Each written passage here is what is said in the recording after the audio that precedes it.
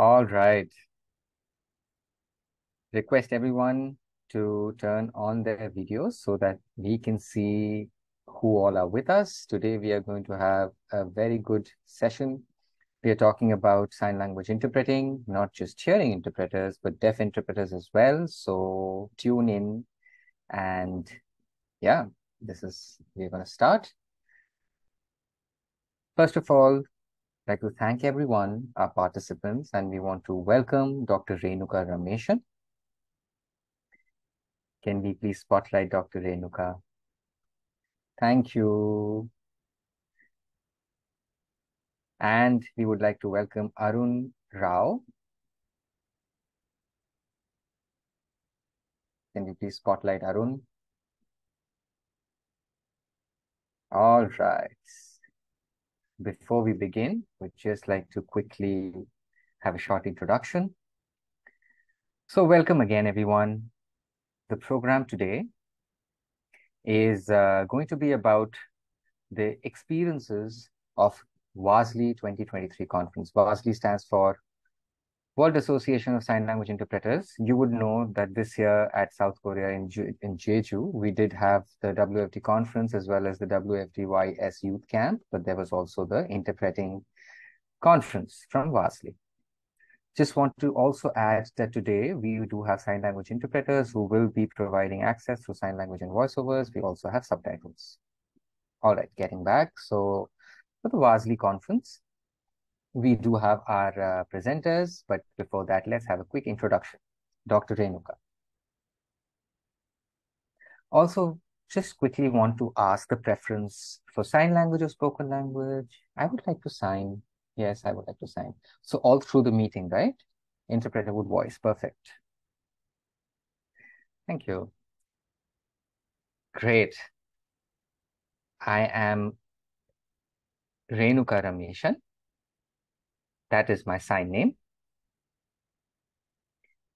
I am the president of Association of Sign Language Interpreters, WASLI. Yeah, sorry, you were saying something, Dr. Renuka. Did I interrupt? No worries. Yeah, we have the entire session. I will add. Great. All right. Next. Of course, thank you so much for your introduction. And Arun Rao, what is your preference? Would you like to sign or speak? I think I would prefer to speak since Renuka already is signing. One will sign, one will speak, probably better. Otherwise, the interpreters will have to be voicing for the entire duration. I don't want to do that. A lot of pressure.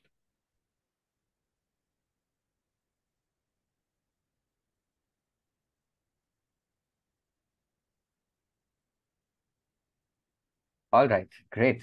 So your introduction, Arun. Short introduction.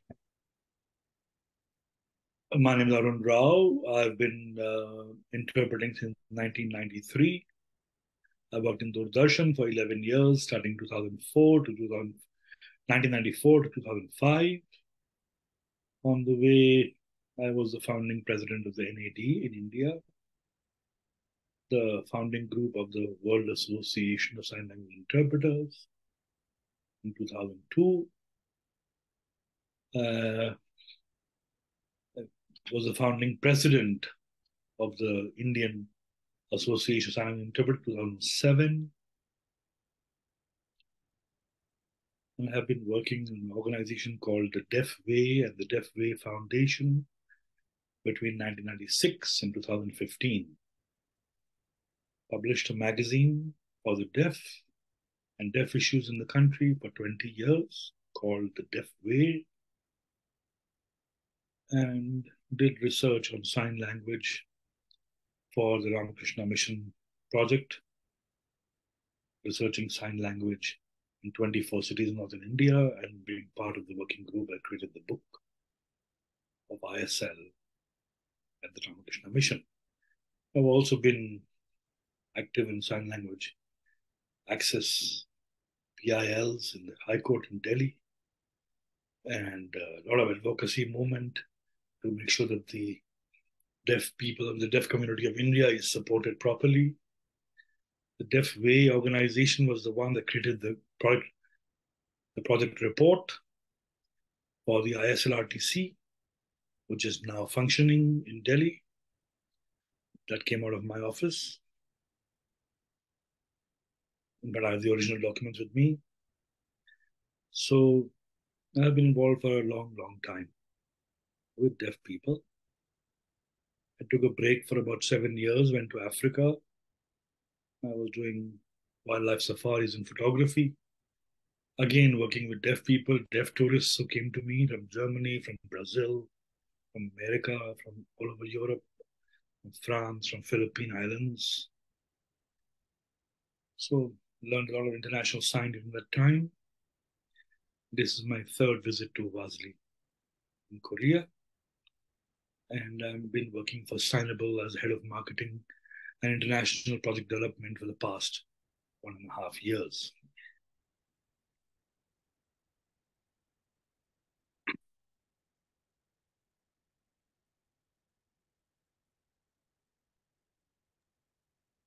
Great. That was indeed quite an introduction. I think good enough material for a book to be published very soon.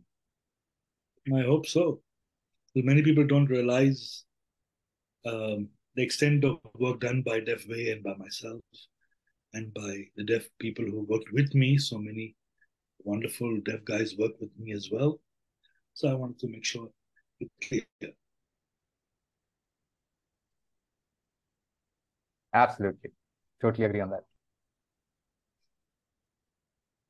Okay. So the sign language interpreter would continue to be on the spotlight because, of course, both preferences of signing and speaking. And we would take questions and answers one by one, right? We'll take turns. So the first question is, of course, to both of you. Um, this year at the WASLI conference, was it your first experience? And we can also add, should I start? Yeah, Dr. Renuka. Was it first time for you? Yeah, it was the first time for me. Arun, this was Third time. third time. Third time, yeah. So Korea was the third time. Second and first, you were at the other WASLI conferences, Spain, or South Africa and Korea. Okay. Wow. Okay. So, of course, Dr. Renuka first time and Arun third time. Dr. Renuka, what did you imagine WASLI would be like? Did you have like something in your mind? And of course, when you reached, what was the experience like? What did you feel? And the same question to Arun as well. I'm sure you would already know what WASLI looks like or what WASLI is, but what was your experience this time in Korea? So we could start with Dr. Renuka. Great. So I think I didn't, I had no expectations as such. I was almost about to cancel. Uh, I I thought the plan what not working out, and I was not able to confirm my journey and all of that. But luckily, they chose me to be a presenter. They chose my paper, and I had to like hurry. It was just 2 weeks to the time of the conference. I had to do all the bookings, and it was quite hectic. Of course, the language part, how would we manage the international sign? How would I learn so quickly? So I was a little apprehensive about that, but I felt really at home when I went there. It was not that different. I felt very comfortable uh, because there was the deaf community there, right? And we were communicating in sign language. I felt a lot of similarity. And of course, there were deaf people from very different parts of the world. But the thing was, there was this kind of, mutual understanding, the deaf, same kind of a thing. The sign language interpreters were also there. Obviously, the experiences were varied, but we all tried to, support each other. But I really felt at home. I was really comfortable. Uh, I actually, feeling whether I would be able to sign IS or would sign ISL or ASL. I don't think that came up into my mind at all. I was not, never felt uh, this kind of hiccups. and I was very able to communicate with all of that. And I think I had a really great, joyful, enjoyable learning experience. Awesome. Thank you, Dr. Renuka. So, Arun, how was your experience I think third time for going to the me, WASLI conference? And also comparatively, the first, second, do you think the third one was a little more advanced, or you felt the themes and the things were pretty same? Yeah. well, Spain the first time, that was the first real major WASLI conference was in 2007 in Spain. And we had been working on WASLI and the bylaws and all those things. We just finished the bylaws of the WASLI in Spain 4 days before, like we were there for 4 days before the actual conference happened. In 3 days, we worked the board members, all of us worked on the bylaws, finished all of them, confirmed everything, so we could present it at the conference. It was a 2 day conference in Segovia in Spain, which is a beautiful old city outside Madrid, about I think 2 hours. The thing with that place was, I think, my first experience in a larger world. I had been to WFD as well before, but just to have an interpreter conference. And I remember one case where there was somebody doing Khmer Sign Language from Cambodia. It was a deaf woman doing Khmer Sign Language. A German volunteer who learned Khmer Sign Language in Cambodia from her, in fact. He was doing German Sign Language. The German Sign Language interpreter was doing International Sign Language. The International Sign Language interpreter was voiced by somebody else in English, and the English was translated into Spanish because we had about 50 or 60 Spanish people had joined since they were there. So imagine this one deaf person to a hearing person, to another hearing person, to another hearing person, to the voice, to the Spanish. It was like a 6 step interpreting, event. And I was watching her present about what she's doing in Cambodia. It was like, for me, I think that was the most iconic experience of my life, just to see 5, 6 steps of interpreting in the same, like she was just signing. Everybody was going 1, 2, 3, 4, 5, and then Spanish on the headphone had Spanish. It was something I'd never seen before. It was amazing to see. The other thing, always met a lot of people, many contacts after that. I spent a week in England after that, meeting other deaf people and hearing people I had met at WASLI.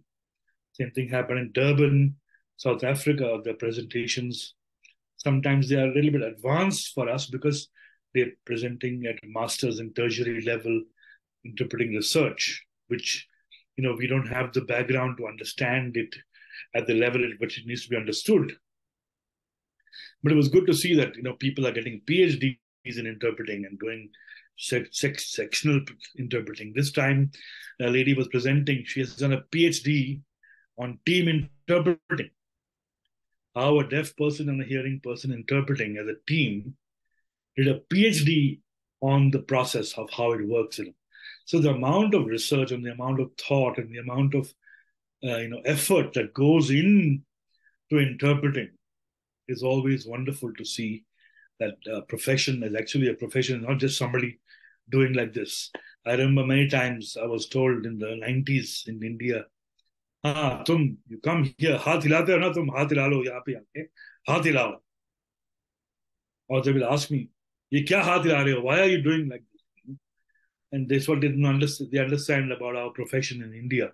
The understanding among the hearing people in is so low. It's a very poor level, but definitely it was good. I thought the Jeju conference had less international, uh, how do you say, participants, but very many Southeast Asian participants. Malaysia, Singapore, Indonesia, Philippines, Hong Kong, Macau, Japan. This eastern side was very well represented because Korea is close to everybody here. When we had it in Europe before, the Europeans were all there, but there was nobody from the Asia. So it was like, it's difficult, I guess, to find a good location, timing, everything you know. But I was good. I presented at 2007 and 11, and this time as well, I presented a poster that was called You Say You Are a What?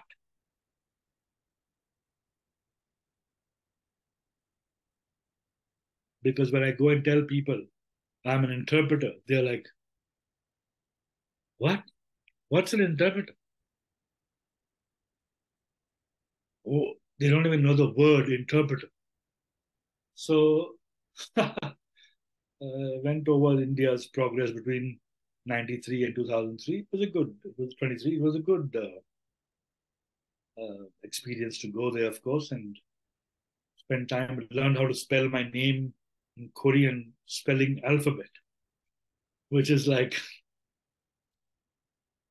you know, so to say Arun Rao in Korean would be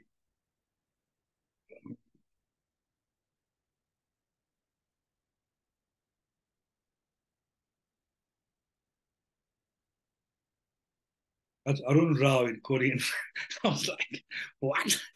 Just like doing, yeah, it's difficult. I just barely remember. Somebody made a video for me, so I was just looking at the video before the Zoom to remember how it is done. Hard to understand how they would spell. Imagine spelling like this. When you spell A, B, C, D already, it's so difficult. Sometimes I miss always. Imagine you're doing like this, like this, like this. Then you're doing like this. Then you do like this, like this. It was pretty crazy. Crazy.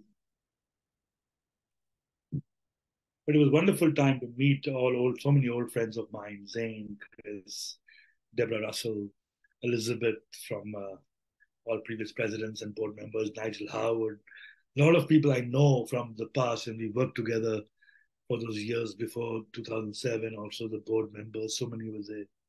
It was really fun. Good to meet everybody, renew contacts, and so on.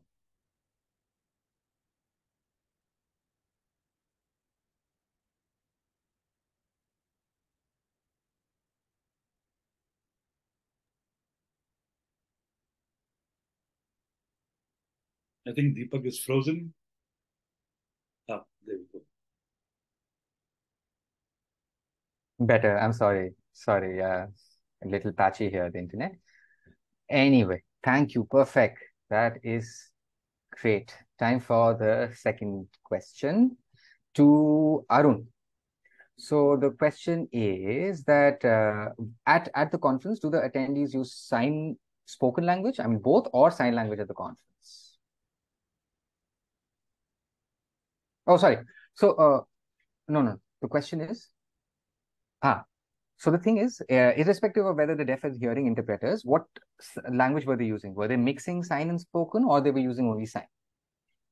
So during the program, of course, I understand that, there would be interpreting and sign language would be there on stage. But in the free time when they were mingling, what was the language mostly? What we call SimCom, SimCom. Sort of. Which? We never did SimCom. Never. I let the interpreters change. Somebody has to spotlight the. Hi, Manisha.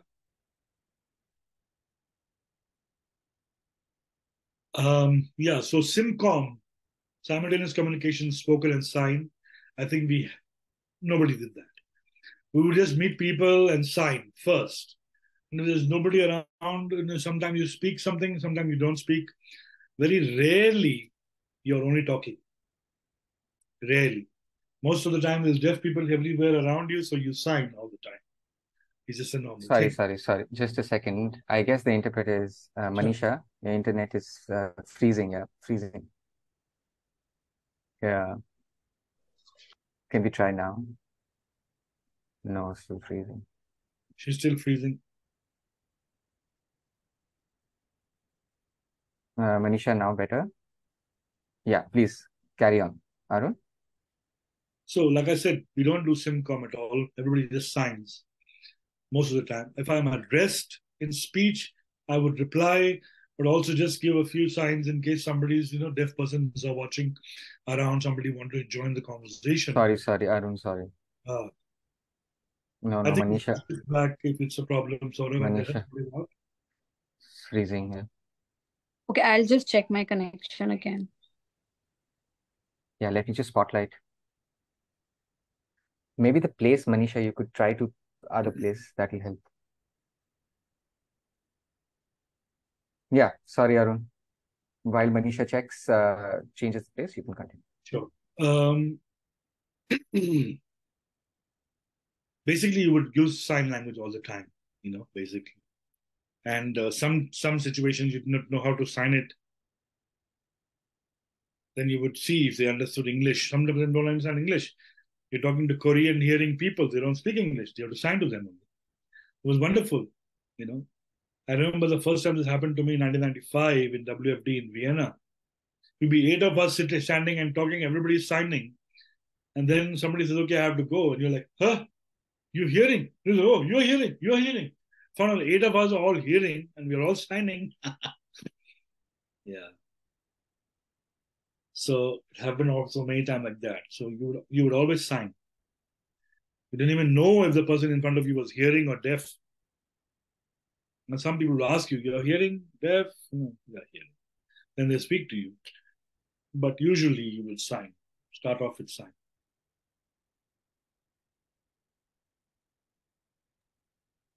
Awesome, awesome. Yeah, makes sense.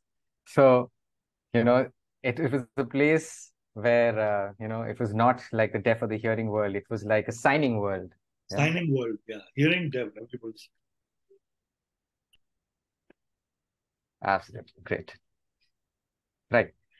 Going on, the next question is for Dr. Renuka. So at the conference, what was something which was really impactful, a big learning for you at the WASLI conference? Actually, there were many. Actually, no problem. We are all ears, all eyes. We could take down things for notes. So I like to share a few. So of course, I was really excited because I was really wanting to pick up a lot of new things. So we have a lot of experience of working in India and the situation in India, but I also wanted to meet interpreters working in other places, and I had a lot of questions to learn, what their situations are like, interpreters from different countries.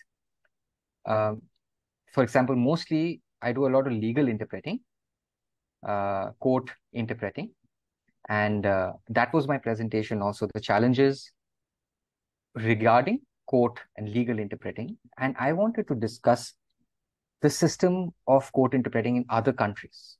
And that is what I was also interested in learning.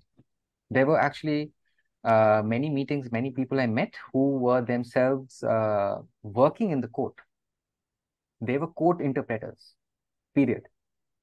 So, and also there would be a deaf lawyer with whom there would be a hearing interpreter. That was the system. They had been working for almost 10 years, 15 years. The deaf lawyer in an office and having an interpreter all the time going for them for the hearings. That was a wow moment for me, right? That was something I had never heard before and made a lot of sense. And I started asking them questions about the system, basically what kind of awareness do the court know about the policy, about the sign language interpreting, and how they work all these things out. And having a hearing interpreter and a deaf lawyer in that system, and even at the high court level, there is a deaf person involved in the legal team. A psychologist is there, and a deaf expert is also there. Along with that, a sign language interpreter. So 4 people team at the higher court in these countries, some of the countries. That was the system. So something really unique, which in India we are like really lagging behind. So I was like, wow. And that was something which really made me think that this is so nice. We need to work so much to transform the situation in the country and have more accessibility in terms of legal interpreting in the country. And, the fact is that there were deaf people who were so empowered. They were in the team and really qualified, highly educated. They're having a deaf interpreter, having a deaf lawyer, having a hearing interpreter working together, deaf and hearing interpreters working together. If there was a case from a deaf person, so, the fact is, uh, how sign language also, the skills and the fluency part is also varied. So there would be a deaf expert supporting. But before that, there would be a review, right? Which kind of an interpreter, there would be a deaf interpreter or a deaf signer who would communicate with this person who is petitioning. So they would then be able to understand that no, a hearing interpreter would not be fit for this deaf person because the sign language is very different. So they would have a deaf signer, that person. So, there was this kind of support system, and the deaf interpreter supporting the deaf petitioner. Wow. So it really made sense. So this is something in India, we should really hope to achieve and work towards. Hopefully this can be done.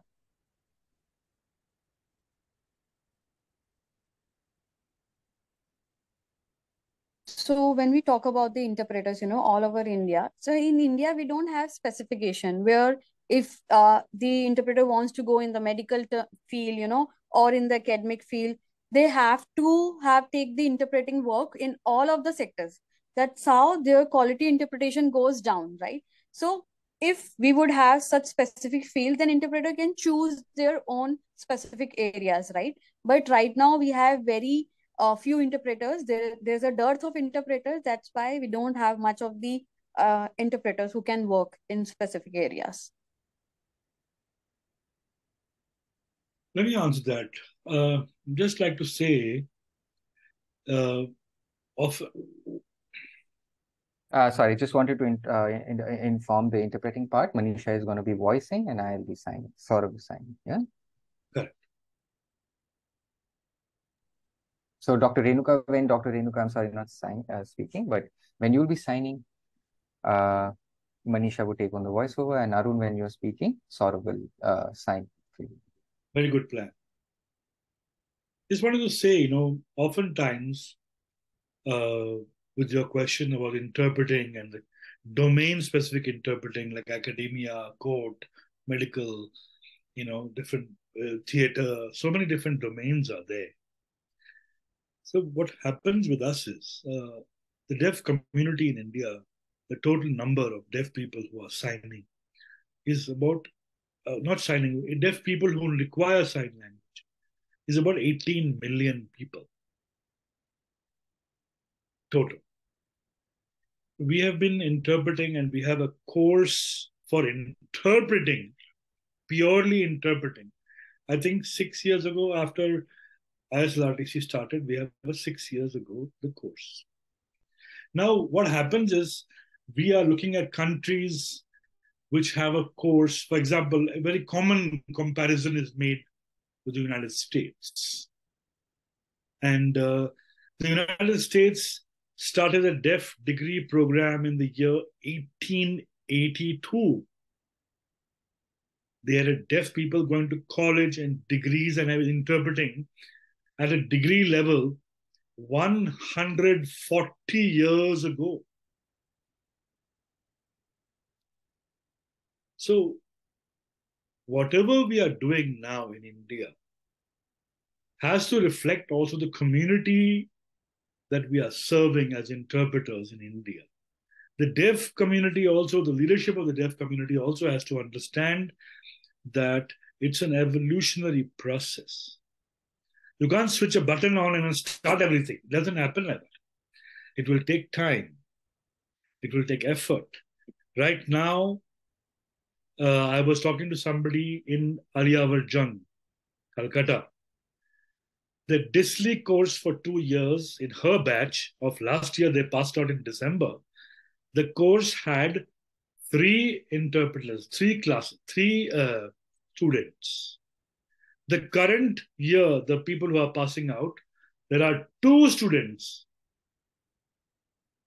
Two students. So if we need, I was put a PIL in the court, I remember in 2008 or 9, I forget now. I said there should be a post in government agencies, in the government department, which says post of interpreter equal to trained graduate teacher. There's a post, TGT, trained graduate teacher. So that's a basic salary, this increment, flana, dimkana, DL, PL, dinner's allowance, etc. There's a setup as a post. And they said, the court said to me, the respondent, the Department of Social Welfare said, Department of Personnel and Training said, we have stopped creating any more posts in the government. No more posts, only contract basis. So our response was, 15 years ago, there was no Department of Information Technology. You have made a national ministry and a state ministry with thousands, tens of thousands of people, and they are taking salary. There is a post, computer programmer, computer website manager, whatever. There are so many posts you have made. Social Welfare Department requires only one post, interpreter post. If you give us, government has to have interpreters in every hospital, in government school, in government college, in the railway station, in the police station, in the court, in the primary healthcare centers, in the district welfare centers, in the commissioner's office, all the state commissioner's office, even the chief commissioner of disability in Delhi at that time had no interpreter. They asked me to join as interpreter there. They said salary will be 5,000 rupees. 5,000 rupees they were going to give me to be interpreter, full-time interpreter, sit in the CCPD the entire day. This was offered to me by the CCPD at that time. Can you imagine? So the understanding of interpreters as a profession in the country, the government don't understand. They are saying anything they want to say. They give me an interpreter with 5 years experience. The course is only 5 years old. How can we have 5 years experience of working if your course only is 5 or 6 years old? Give me faculty with 15 years experience, but there is no course for interpreting. There is no this thing for interpreting. 15 years, you have to have a master's in linguistics for 15 years back. But 15 years back, there was no available master's in linguistics for deaf people or hearing people. So the government has to understand the situation. We can't make them understand. Hopefully, we can make interpreters understand and deaf people understand, leadership here, who can realize and say, oh, wow, these are the problems we are facing. Now the people go to WASLI classes. They come out after 2 years for WASLI course. In 2 years, what can they learn about interpreting? How much interpreting do they know? I met these people who graduated last December. I met a number of people. I was in a small training program for them as well. I see them after 1 year, 9 months of sign language training, interpreting training. They know 20% of what they must know. Who has been teaching these people? Who is the instructors there? There are deaf instructors there. There are hearing instructors there. But after 3 semesters and a half, they hardly manage, hardly. So it's a shame for us.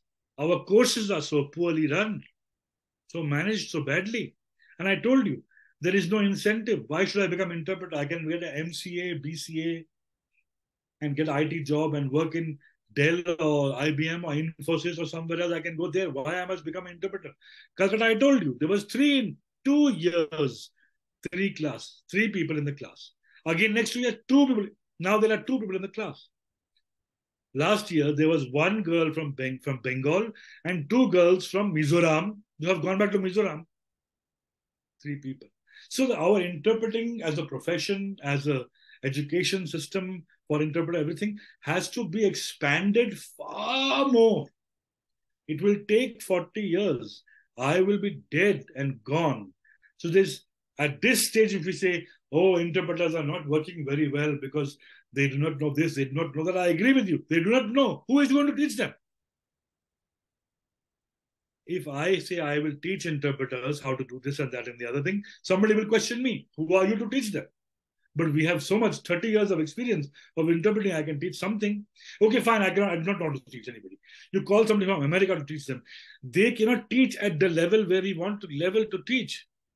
They can teach master's degree to how to become PhD level. They can take degree level to become master's level. They cannot tell kindergarten level to start the game.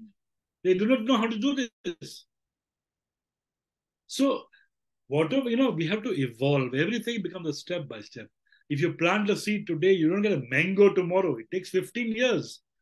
You have to wait 15 years for mangoes. If you want mango today, no, sorry, you have only leaves today. You planted it last year, 2 years back, 5 years back. You're not going to get mangoes now. It will take 15 years. So I agree with you 100%, Deepak. Quote, big problem. Deaf interpreters. Right now, we cannot even have hearing interpreters.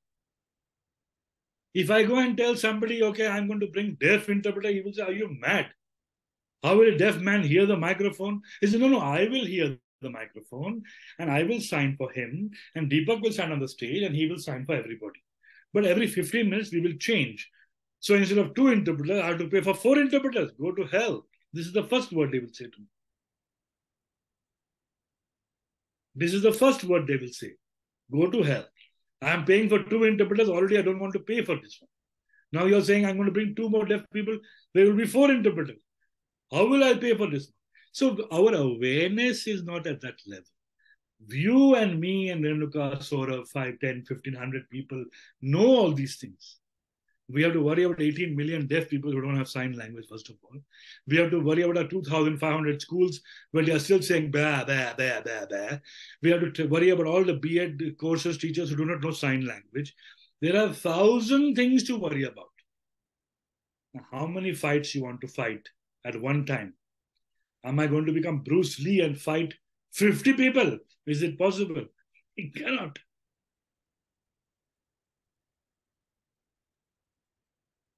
I am not Bruce Lee. I have been fighting a long time, many people, but I'm trying to help everybody understand the issue here. Teachers is a problem. Children is a problem. Language deprivation is a problem. Interpreters is a problem. Interpreter course is a problem. Nobody joined the course is a problem. Nobody teaches the course properly is another problem.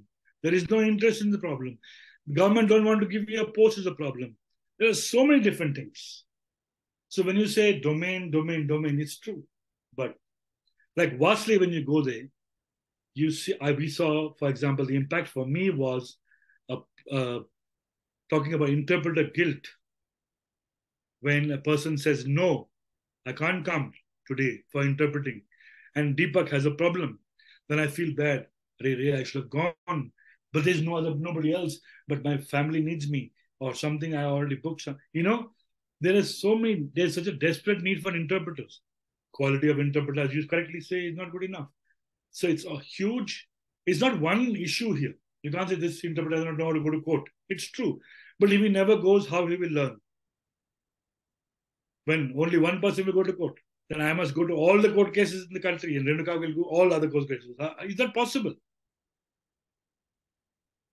So we all have to grow.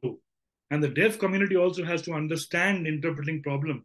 We are growing. You are growing. Let us grow together. Let us work together. Let us synchronize our growth and, help each other, support each other, understand, first of all, each other's issues. Because we understand the deaf issue. But I don't think many times interpreters' issues are very much commonly understood. Other people don't understand. If the guy come out of the course, he doesn't know how to sign, is it his fault? When a deaf man comes out of a school, he can't read and write properly, is it his fault? Whose fault is it? Teacher's fault. So then the hearing interpreter comes out of the interpreting college, whose fault is it? Teacher's fault. But I can't say that, no, because deaf teachers are there, so we cannot say it's their fault. So then whose fault is it? You see, this is the thing. We have to understand the whole situation in a holistic way first, before we go and say, our interpreters do not know how to do this, they do not know how to do this. It's true, I'm not wrong, it's true, 100% you're right. They do not know. Today, we were talking about it. Sorry, today. we would just Can we switch? Manisha, is the internet better now? Can we try? We were saying we should have education interpreting, court interpreting, medical interpreting, theater interpreting. There are so many domains, interpreting we have to do. We can't. Who will do it? How will we do it?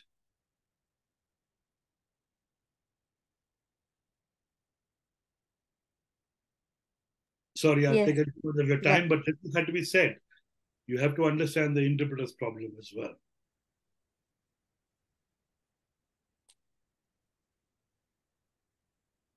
Yes, absolutely. That all things comes from your own heart, the WASLI conference. Yes, you have experienced such thing, but what about the India's perspective also? We need to encourage other people as well to know you and to work on this area as well, right? Absolutely. If I can encourage many people, but if only 2 people join the course, I can't encourage anybody. What do I do?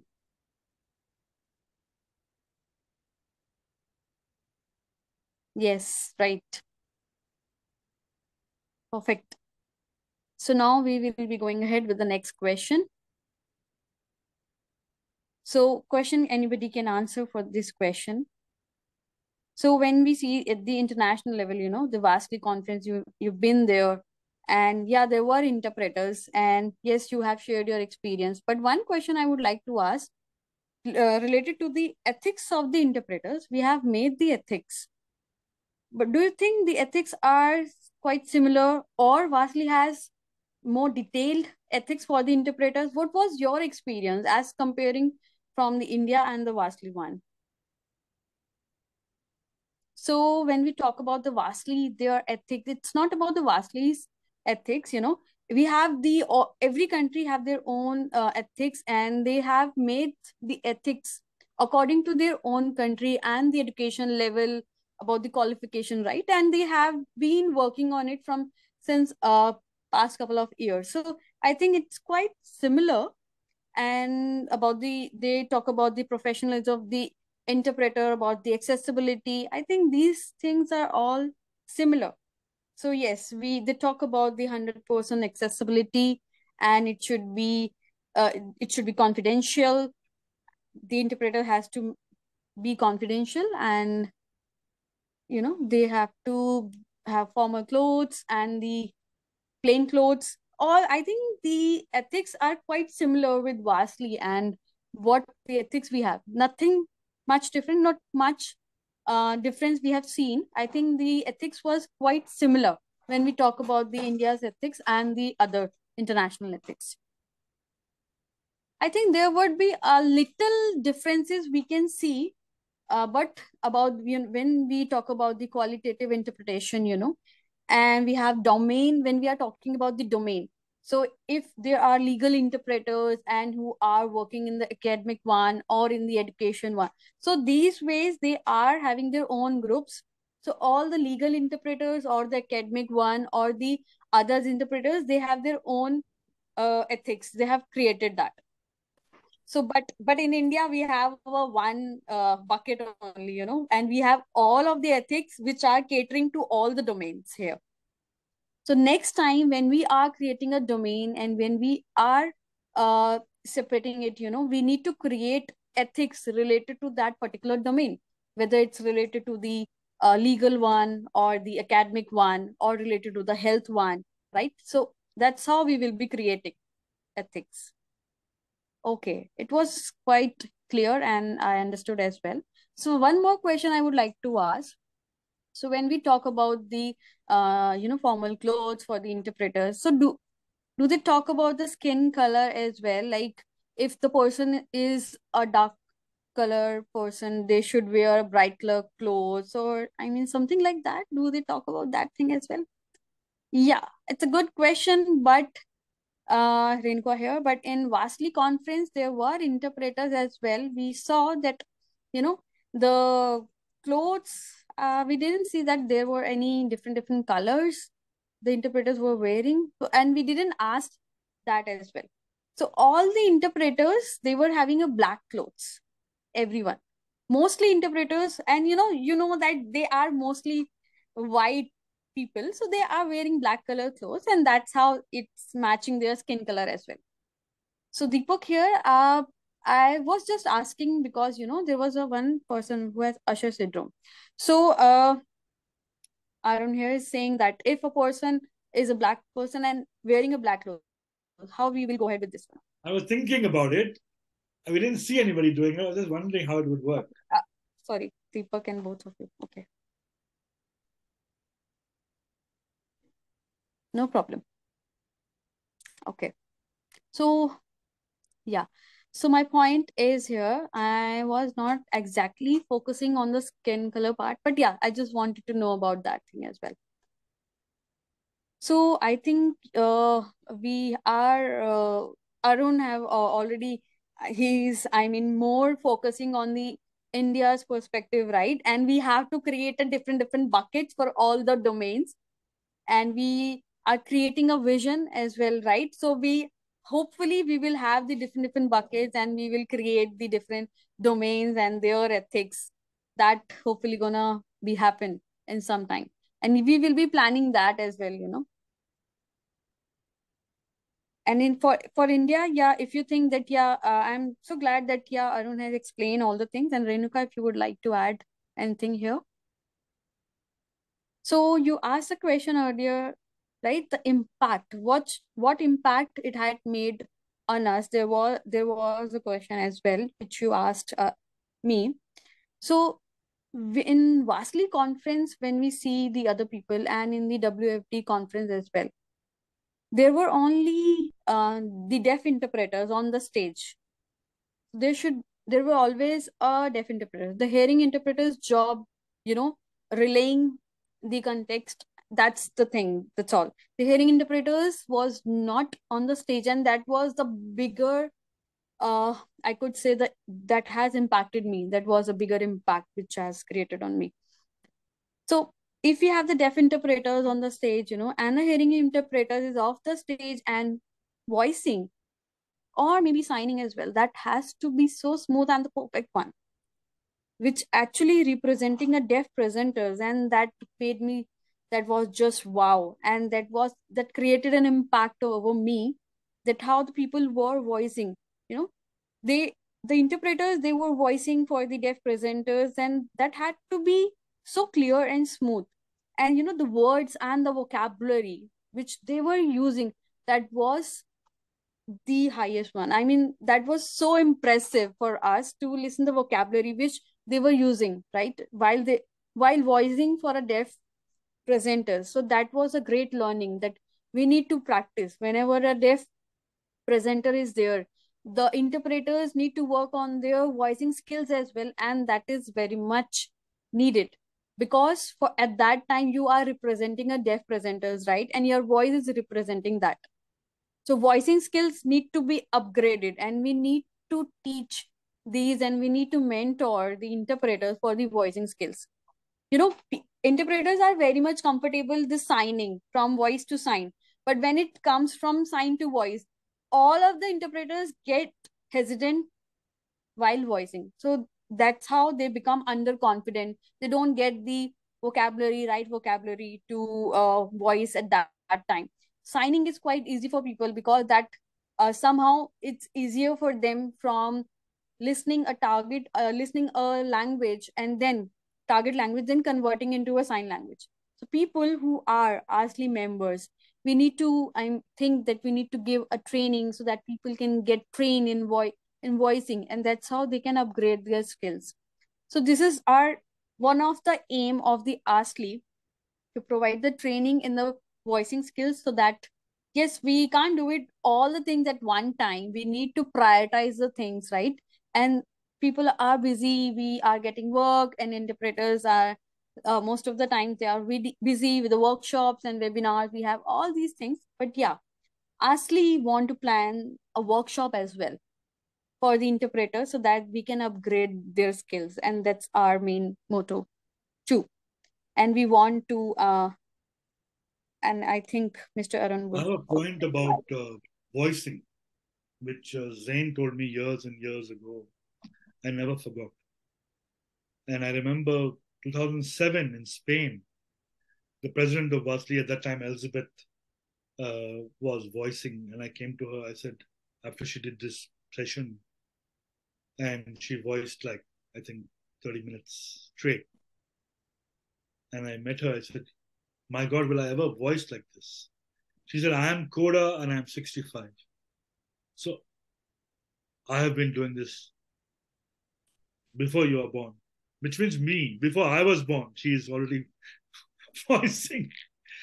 She was almost, yeah, 60 something, 60 years. So but the learning I found in that conference, and even in Durban as well, everywhere I've met world-class interpreters who are voicing at the world conference. They are the world, the class of the world, we call them, the best of the best. They also freak out. Oh my God, I'm voicing. Oh my God, I'm voicing. Oh my God. That oh my God doesn't end.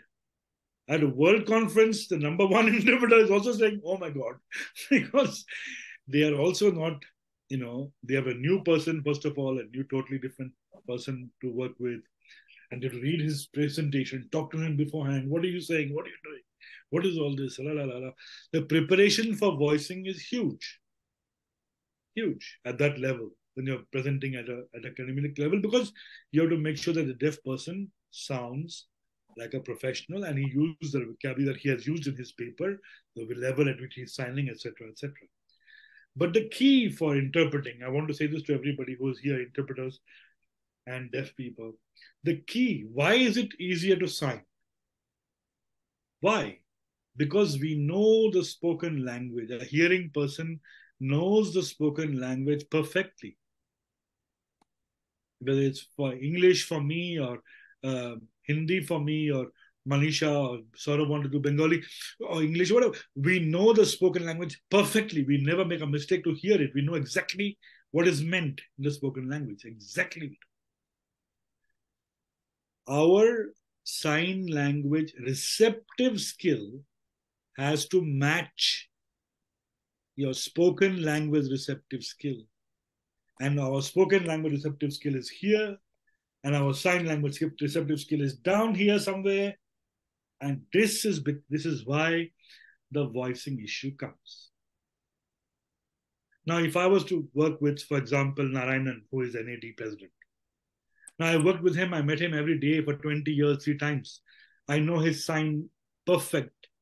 Narayanan will say anything, I can voice for him anywhere. If I wake up in my sleep and he's signing, I can start speaking. Because I know him so well. I know few deaf people so well. And their signs so well. I have no problem with that person. But if Deepak, whom I have not seen sign so much, starts signing and says, okay, voice for me. And I've been doing for 30 years. So even for Deepak to voice for you, I will be like, okay, what are you going to say? What did you say? Excuse me, let me ask him, what happened? Because I do not know your signs. But your friend who lives with you, works with you, I do not know, Leon, maybe somebody who works with you every day, he says, Deepak, yeah, what is it now? He will speak because he sees you every day all the time. He is used to you the way you sign. So our signing skill has to reach the auditory skill level. Then you will have perfect voicing. But people don't understand this. It's not about voicing. It's about understanding what the person is trying to say in the front of you. If you don't understand what he's saying, how can you voice? Simple. If somebody will speak Gujarati to me, can I sign for him? No, I do not know Gujarati. I don't understand what he says.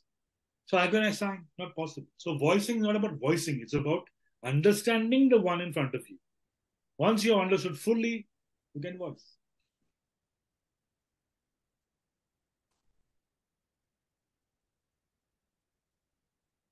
Yes, absolutely. Yes.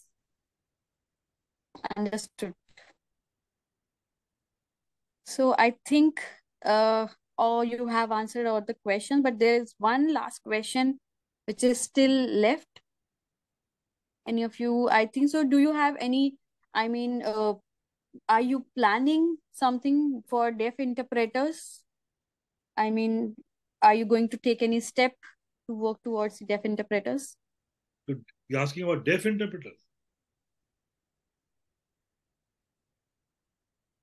Yeah, I mean, so for your next step, you will be working towards the voicing skills and the interpreting skills for the interpreters. We know that.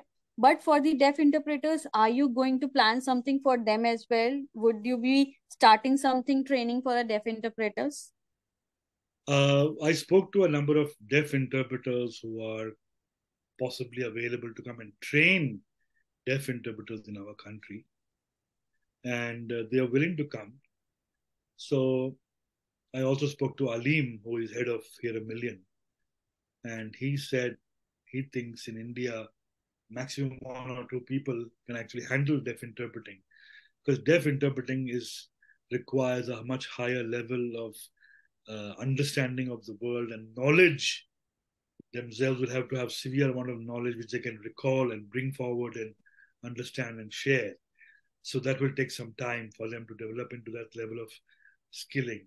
Hopefully our interpreters supporting deaf people in colleges and so on will help them to understand so many different topics, world topics, subject matter, etc., that they can, deaf people themselves have, because the deaf people you have as deaf interpreters, they are degree holders, they are masters holders, they are very, very well spoken, well educated, well,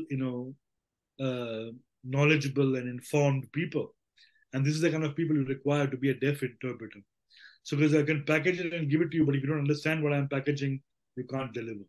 So, we're going to start with working with deaf relay interpreter, which is where all this started already 30 years, 40 years, 50 years ago. In the 70s, they realized that courts require interpreters who understand deaf people who are not socialized as deaf people and do not know good sign language.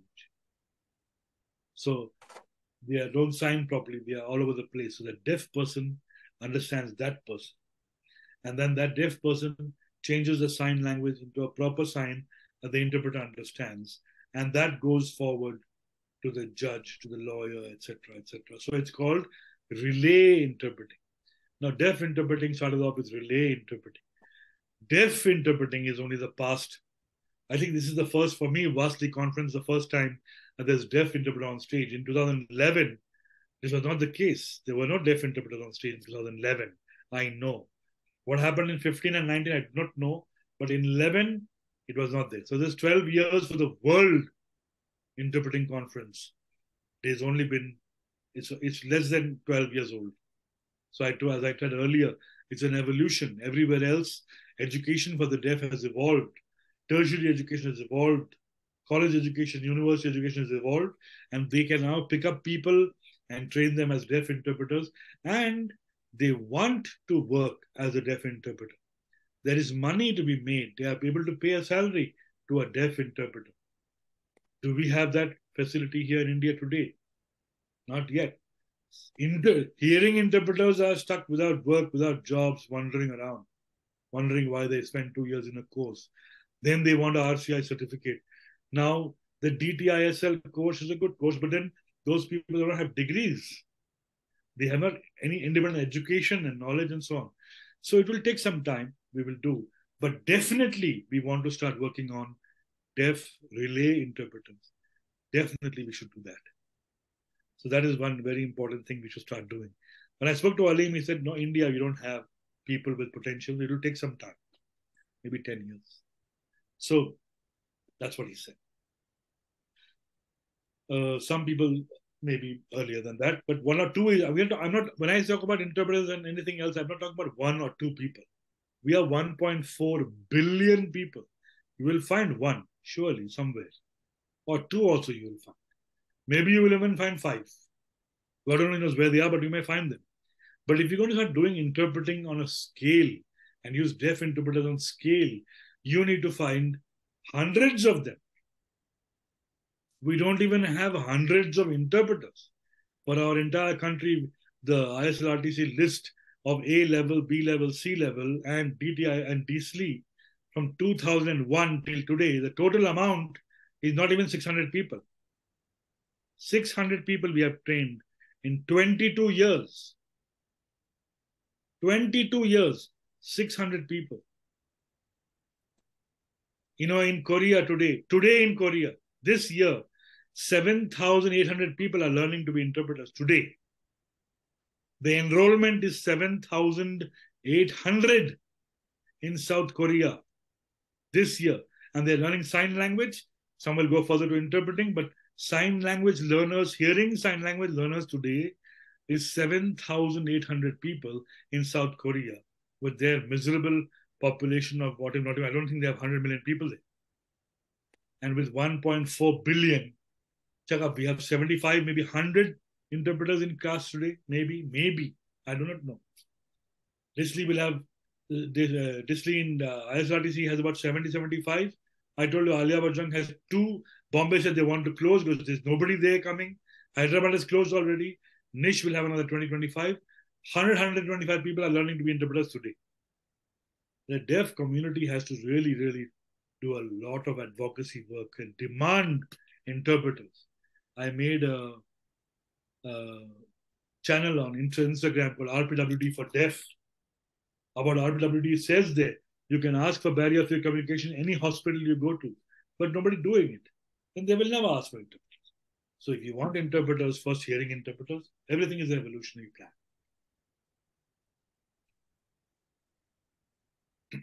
But deaf relay, definitely we have to go. We have to do it.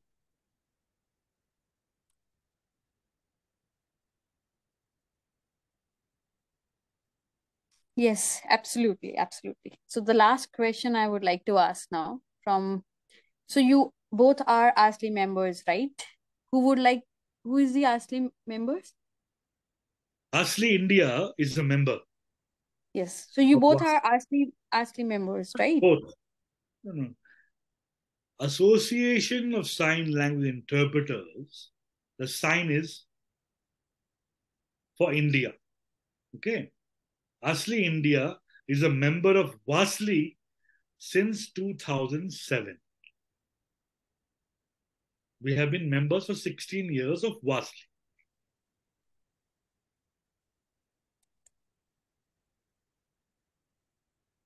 So you are connected with them. Okay, that's clear. We are national members. We are national members of WASLI. So, but Deepak is asking, are you as a individual you are a member, or as a WASLI you are a member of WASLI? Organization is a member. I have sent him the certificate and the email from them. I do not know why he is asking this question.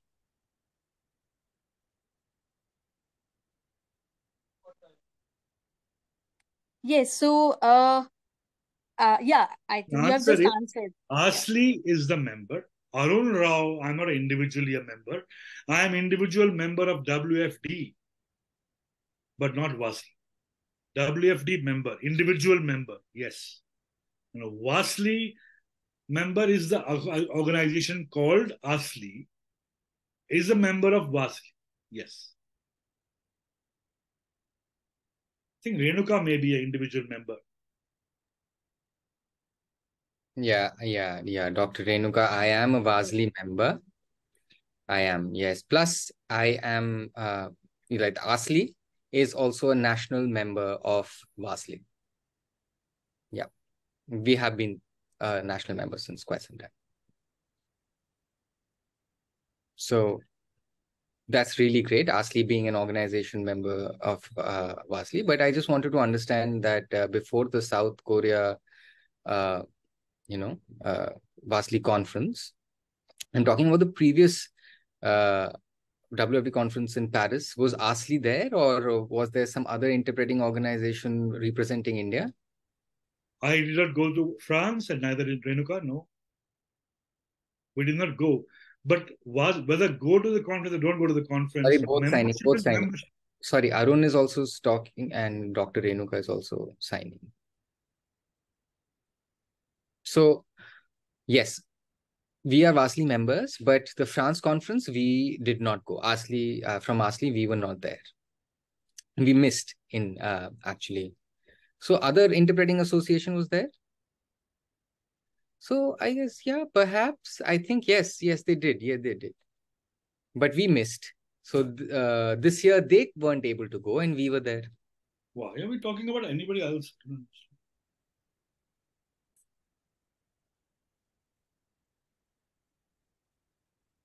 Yeah, because there was a little confusion between the two organizations, which is which. But yeah, because you see, the confusion is because in India, we have so many deaf associations, right?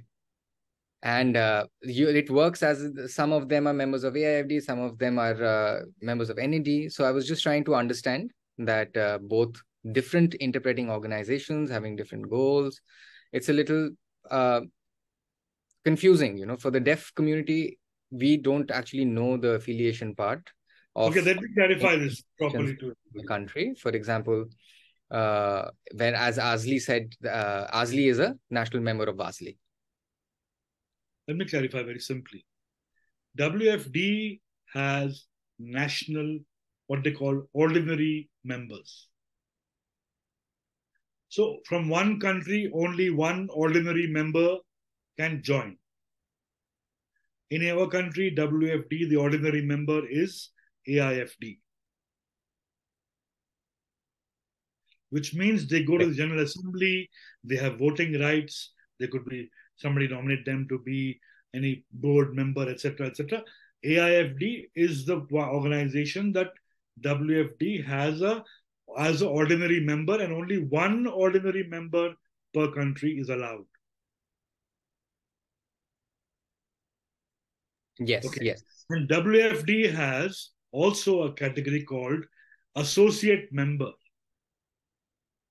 because many countries have multiple organizations for the deaf. So any organization of the deaf can pay their dues and become an associate member of WFD, and they have to be associate members. They have no voting rights. They can attend the General Assembly, but they cannot vote. They cannot do anything, but they can watch, observe. Yes, yes, that's right. This is Clear. So that WFD. is what is the same way the interpreting associations also work. Lastly, This is WFD. Now, WASLI is an organization that is an association of professional organizations.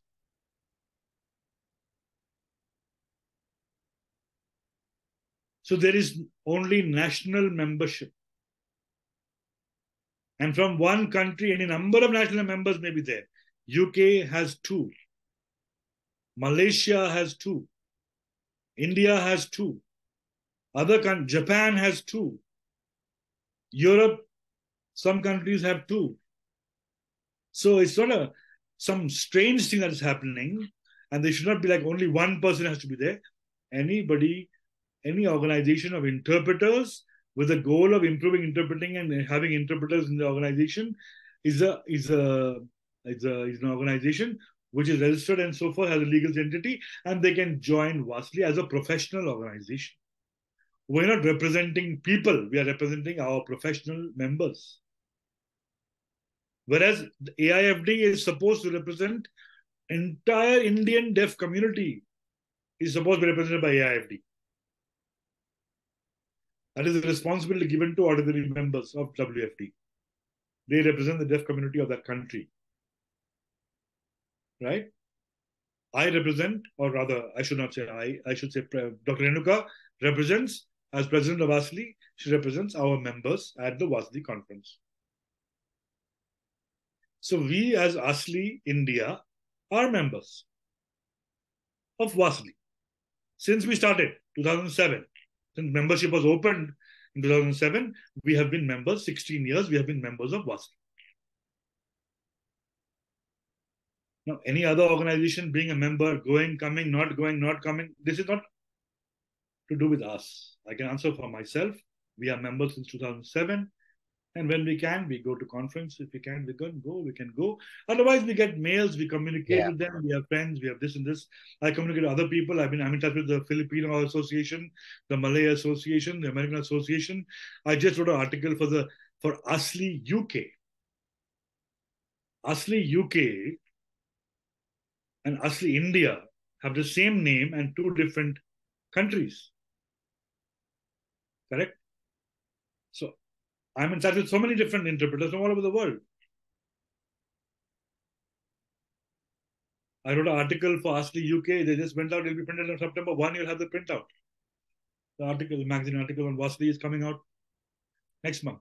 So it's like this. So it's not as if anybody should be confused. I hope it's very clear. WASLI is a member of WASLI. Dr. Renuka personally is a member of WASLI as well. I am personally a member of WFD, but we are members of WASLI as ASLI since 2007. And I was on the board of WASLI since 2002. 2002, 2007, I was on the board. And then, of course, the election happened and whatever happened, happened. So now we are clear. Yes, No, guys. no Yes, confusion. yes, of course, of course. There had been this confusion, but this explanation definitely clarifies how the national membership works. Thank you. Hopefully, the deaf community understands. Hope so also. Perfect. Yes, yes. Right.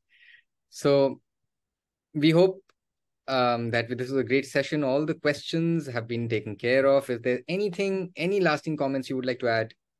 If not, let us just I would see. like to say one thing, and that is, we talked about interpreters and interpreting and WASLI and so on in different countries and how the evolution of interpreting profession happened and so on. Alongside the interpreting evolution, or rather, I should say, before the interpreting evolution, the deaf community also was evolving. You understand? So they have evolved together. Deaf community becomes stronger, interpreting community becomes more professional. Deaf community becomes stronger, interpreters, they require, they say, no, you must be more professional. You must have court, you must have academics, you must have health. So all this goes parallelly with deaf community. The thing I have found in India is deaf persons in India generally are not clear on the role of an interpreter. What am I supposed, if I'm your interpreter, what am I supposed to do? Am I supposed to bring your coffee for you? Am I supposed to come if you call me after half an hour and say, I want you to come here in half an hour? Is it a possible thing for me to do? Do I have no other thing to do other except to follow you around? So there are many misunderstandings of people that happen, and they say ethics, ethics, ethics, etc., etc. But you don't understand what is an interpreter's role, what is a deaf person's role, how do we interact together, how do we have mutual respect? I respect you, yes. You respect me, yes. Then we can progress together, yes. This works. But the trouble is, due to training, interpreters are not properly replying to people, perhaps is possible. Like you said, they're not following the code of ethics or the code of conduct, whatever it may be. Yes.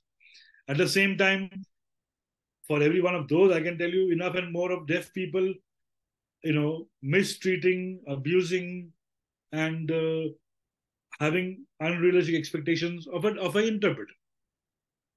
So I think both sides have to learn what is an interpreter, what is his role, what will he do or she do, what will not they do, what they cannot do. I have been asked so many times by deaf people, what shall I do? Is it my job to tell him what is to be done? No. I said, do whatever you want to do. Is it not helping me? No, I'm not helping you. It's not my job is not to help you. My job is to communicate for you. So also deaf people understand what is an interpreter, how is an interpreter supposed to be treated. This is an important learning. We had a webinar 2 weeks ago, and Akil Chinoy from ISH was there. And he said, I never realized this is going on. We must have a sensitization program. He said it himself. He's one of our experts. His expert committee of ASLI has a deaf expert committee. We have some of the best minds, deaf people, leaders in the deaf community as our experts. And we listen to them. We invite them for all our programs. And they are very much part of what we do. And we hope to working together, we'll create a good document and a good meeting and a good maybe webinar, open webinar to everybody and talk about these things in a serious manner. Sorry, just let us switch interpreters. I think we are done late actually. Akil is from Ish. Yeah, that's clear. Great, fantastic. So that ecosystem, right? Absolutely. Deaf people grow and the interpreters grow together. That's a parallel. Interpreters are a vital part of the ecosystem. Interpreters.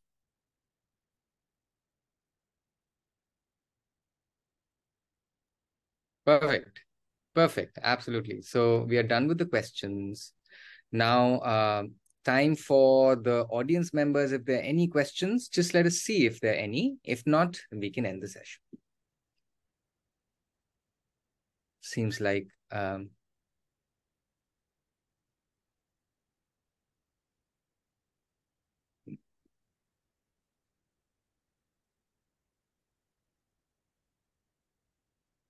Actually, I have to go, so maybe 5 minutes. Avinash, who your question is to?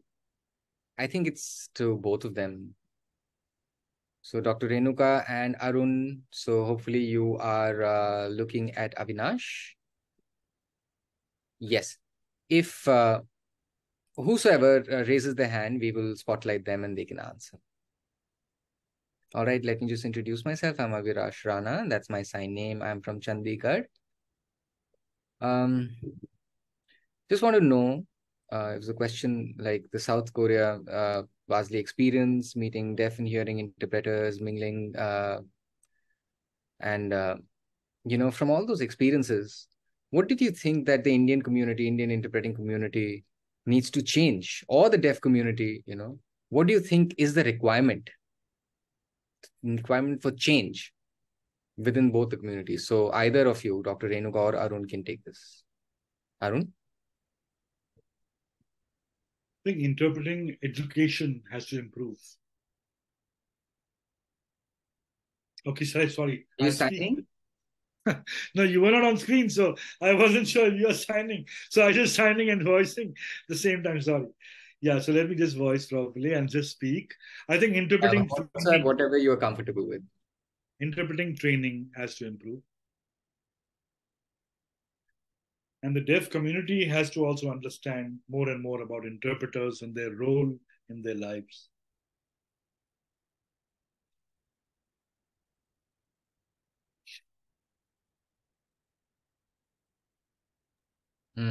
Yeah, yeah. So you're meaning how many years do you think it would take? Because Korea, maybe they're way ahead of us.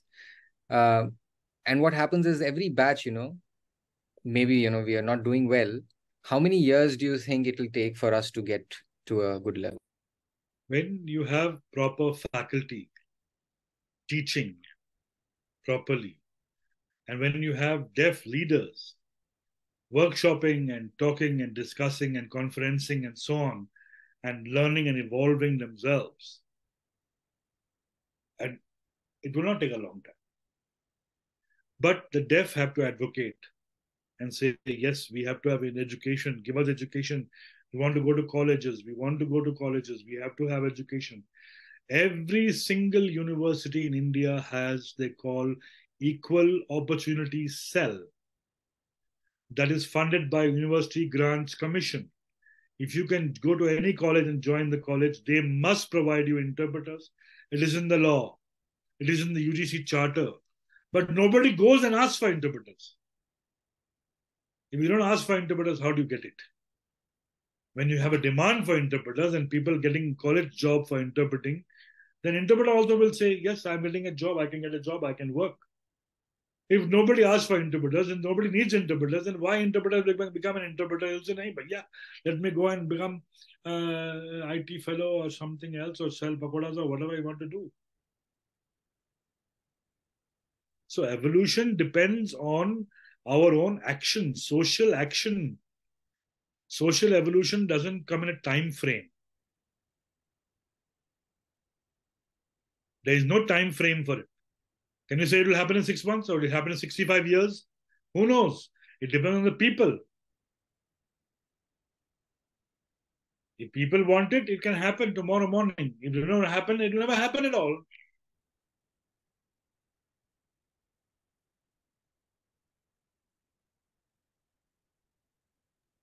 Absolutely. I think, Arun, you should, really get into, pushing these points and really ensuring that hearing people understand these things, right? You should watch. Hearing people, I think deaf people must understand. So I cannot go to the government and say, I want a job. You should have more interpreters. They say, who are you? I'm an interpreter. He said, you're asking for your own job. Deaf people have to ask for interpreters. Then the government will come to me and say they want interpreters. How can I go and say, give me interpreter? They say, yeah, you're coming for your own money. Get out of my office. Deaf people must ask, I want interpreters. I want interpreters. I want interpreters. A strong deaf community will build a strong interpreting community. An interpreter cannot go and say, I want a job as interpreter. They'll say, you are coming here for money. Get out of here. They won't listen to me. They listen to deaf people. Is it deaf people? What is this? What is this? Oh, I don't have interpreter. Oh, then call the interpreter. Where's the interpreter? Then we will have interpreter. Then it will happen.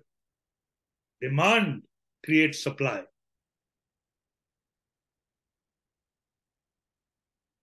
Awesome, awesome, awesome. Really, really good. So it's like a canon, Arun, that's what you are, So AK-47 are the deaf people, but you are the canon.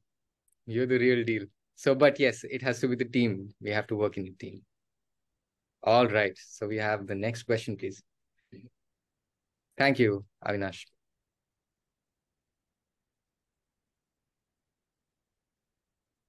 Can we take the next person?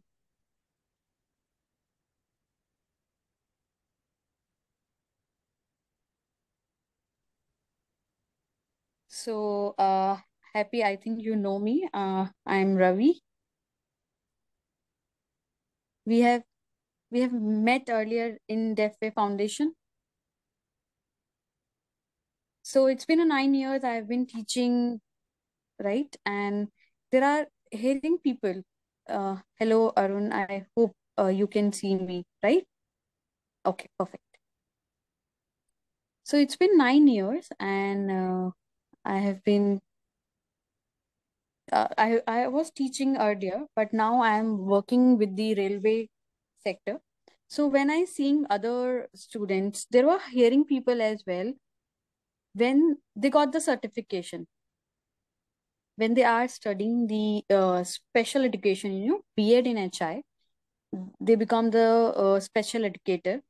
And there was a principal who were asking me that I want to apply, and sorry, there was one person who want to apply for a job, and they said that we want to have Ravi in a school. And there were teachers who were asking me that they wanted to, there were some students who wanted to learn some subjects. Sorry, Saurabh, could you comprehend the Yeah. So question? Ravi is saying that school, the principal would inform me and call me for reviewing this person. And in front of me, this person couldn't sign. He couldn't teach. But these guys have the topmost certification. They're learning at NIHH. So, how would they justify this? No experience, no ability to communicate and sign. So, yeah, if there's something you could say. Thank you, Ravi. Thank you. It's a great, great question. Really love this question. Perfect. Okay, so till 2000, since NIH had started, till 2000, there was no sign language name in the institution. Then they 2001, they started ABC level, 9-month course. That time we all fought and said, at that time I was in the syllabus review committee of the B.Ed. And we said, your course is for 2 years and only 10 hours is dedicated to communication. But deaf people's biggest problem is they cannot communicate. How will you do this? You must put 30 hours of sign language. 3 months of sign language here. They said, no, too much. Okay, you put 1 month of sign language here. So they said, okay, fine, we'll put 60 hours or 50 hours, something like this. Then they fought again. NAD was fighting for this for a long time. 2007, they changed it, became 90 hours. Again, they changed it, became 220 hours.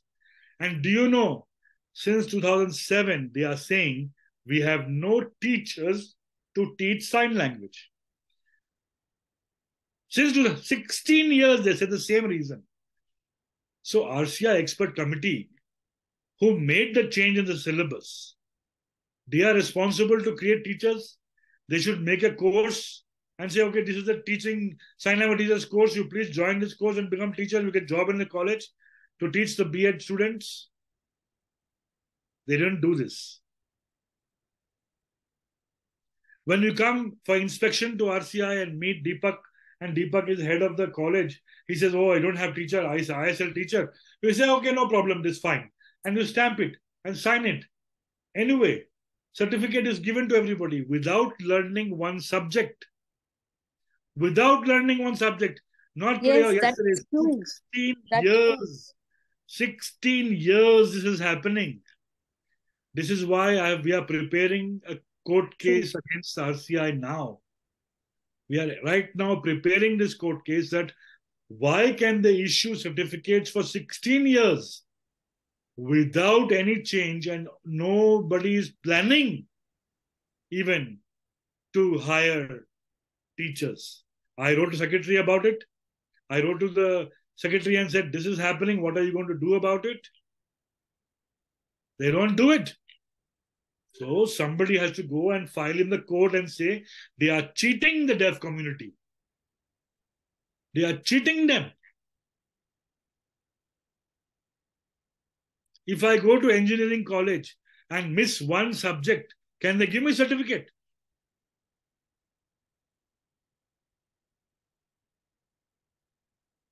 Is it possible?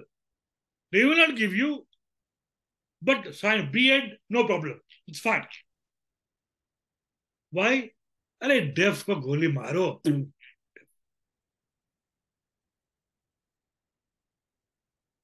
It's a shame.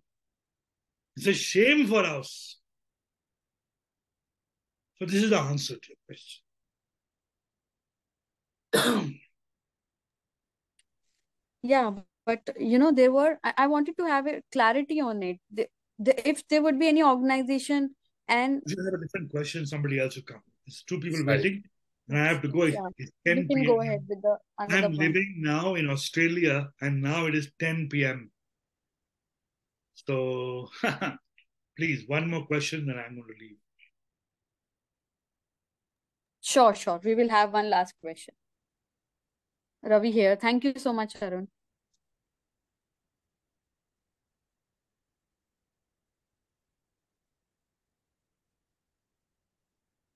Yes, we can have one more question. Yes, Akansha.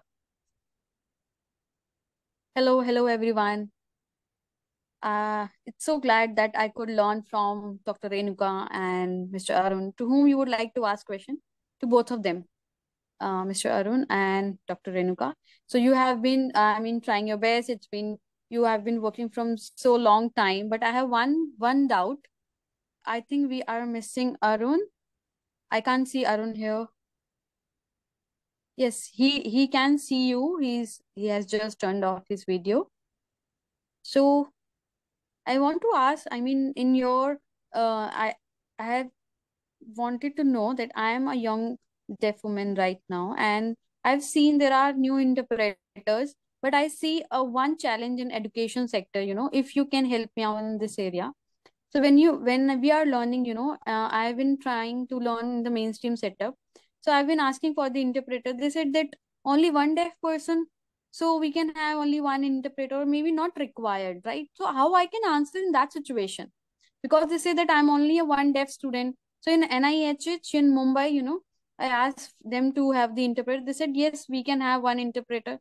But the interpreter said that I don't have time. And I tried to connect with lot of interpreters, but they are certified, right? But why are they are not ready to interpret for me in the education setup? I'm not understanding this thing. Second thing, whenever I don't want to waste time, I want to get the interpreter so that I can study well.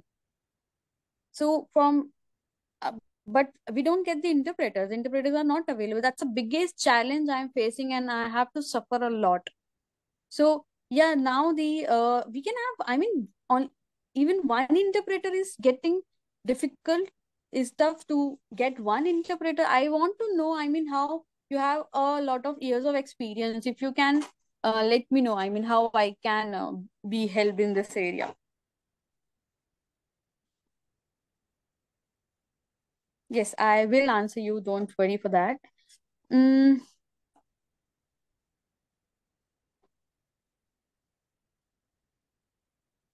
so in your experience, there are a lot of deaf students as well who have experienced similar things as well.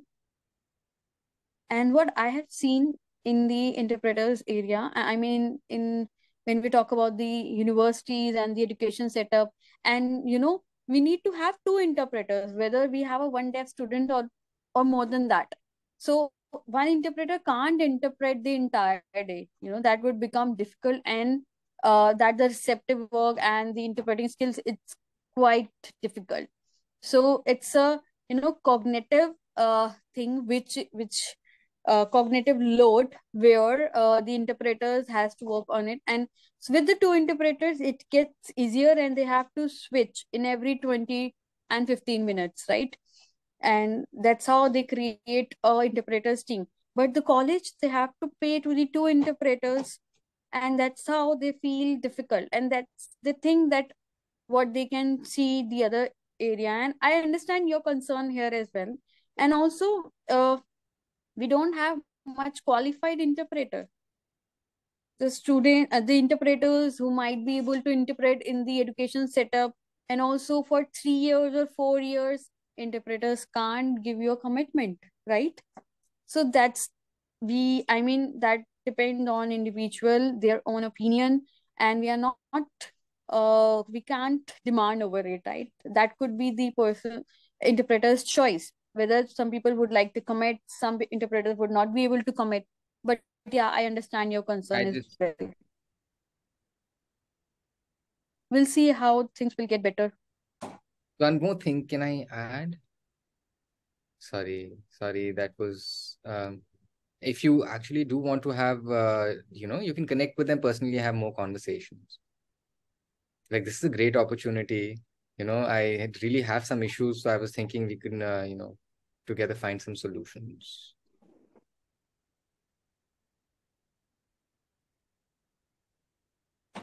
I So I think think, with sorry.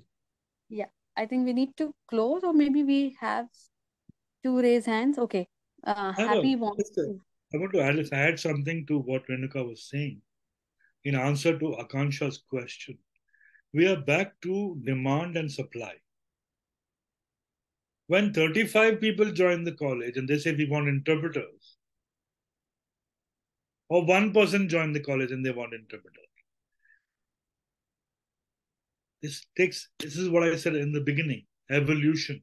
You have to start with one person, then 5 people, then one person will tell everybody, no, I joined the college, they gave me interpreters. Next year, 5 will join. Then they will all get interpreters again. If they don't get, they will fight for it. You think everything came free to people in America? No, it didn't come free. They had to fight for it also. They have to fight for their rights. They have to fight for interpreting. They have to fight for accessibility. They had to fight for everything they had to get. And the deaf community in India seem to sit over here, drink tea, and blame the government, and then say, "Arey, interpreters, barriers, hard problem, blah blah blah." This is not how you're going to get interpreters. You have to go to the court. You have to go to the government. The 1,000 people must write everybody and say, "Where's the interpreters?" We have RPWD. I made an Instagram channel called RPWD for Deaf. Go look for it. Find it. Watch what the RPWD says about access, about barrier-free access, about support, about interpreters, about language, about advocacy. Everything is there. You can see. Some are from deaf people, some are from me. You can see it. Understand how to progress in our lives. Because until the deaf community gets up, like Akansha correctly says, I want to finish in 4 years. I'm not waiting here for 9 years to do my degree. I have to finish the damn degree. Then there's no interpreter here. Who shall she go to? Go to the court. The law says you are required to provide interpreter. So provide. Finished. No long stories are to be told to anybody. You have to fight in the courthouse. You have to fight in the government house. You have to fight in the ministry. You have to fight. I look young and handsome like you, Deepak, 30 years ago. No, look at my condition. I've been fighting 30 years.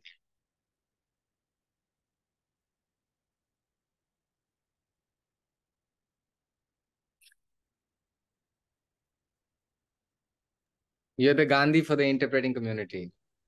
I do not know what Gandhi. I don't know what Gandhi, but I know one thing for sure. We have to fight. If you don't fight, nothing happens.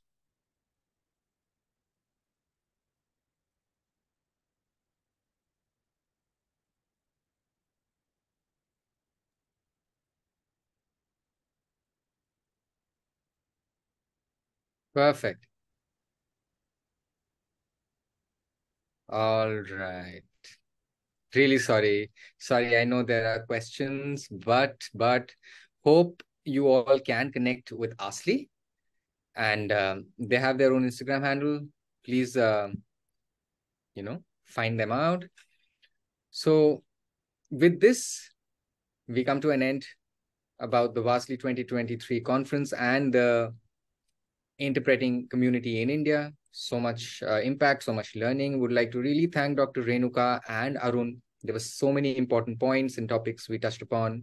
Plus, we would like to thank the sign language interpreters, Saurav and Manisha.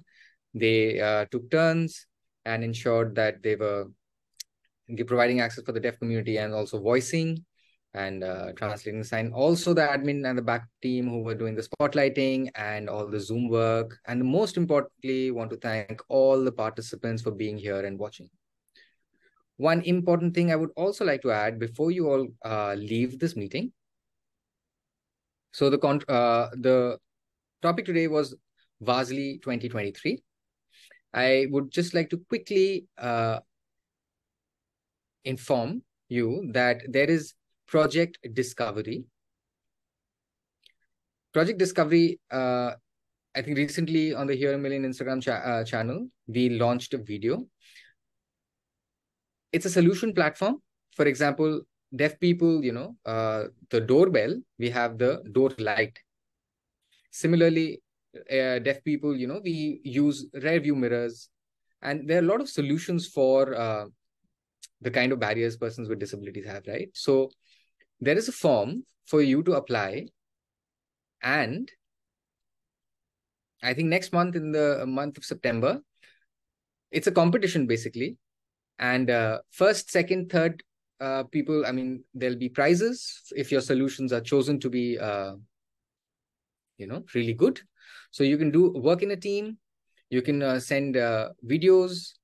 The Project Discovery application, as well as the information about this competition, has been provided barrier-free with solution. That's the hashtag handle. So please check out this video and please also follow Project Discovery's work. Thank you so much. Again, thank you everyone, all the participants for joining, as well as Dr. Renuka and Arun, sign language interpreters, and the backup team. Thank you, thank you, thank you.